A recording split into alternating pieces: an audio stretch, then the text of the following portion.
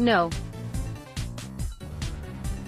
231. Over the last 10 NFL drafts, defensive ends and tackles have each been selected 2 times apiece. Travin Howard spent most of his rookie season on the Rams practice squad and will compete for more playing time in 2019, Ware appeared in 1 game for the Raiders in 2017 and joined the Giants practice squad in 2018. Thomas Duarte appeared in 1 game for the Dolphins in 2 seasons and signed with the Panthers in the 2019 offseason. Joey Iosefa appeared in 2 games for the Patriots in 2015. Ben Gardner has not made an NFL appearance, but spent 2 seasons on the Chargers practice squad. In 2 seasons with the Bills, Ty Powell appeared in 19 games from 2013-14.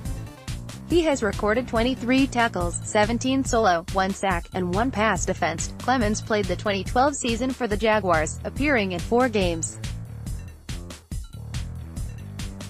He caught 3 passes for 41 yards, in 5 seasons for the Panthers, Cowboys, and Redskins. Frank Curse appeared in 35 games with 8 starts.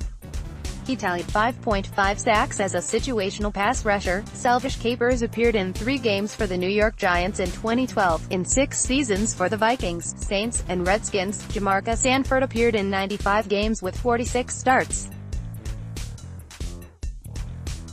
He notched 328 tackles, 2,288 solo, 3 interceptions, 12 passes defensed, 8 forced fumbles, 6 fumble recoveries, 57 special teams stops and 1 coverage forced fumble.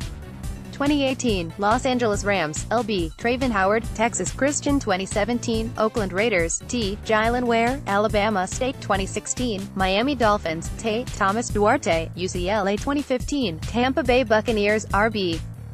Joey Iosefa, Hawaii 2014, Dallas Cowboys, Ben Gardner, Stanford 2013, Seattle Seahawks, Ty Powell, Harding 2012, Pittsburgh Steelers, WR, Tony Clemens, Colorado 2011, Miami Dolphins, DT, Frank Curse, Alabama A.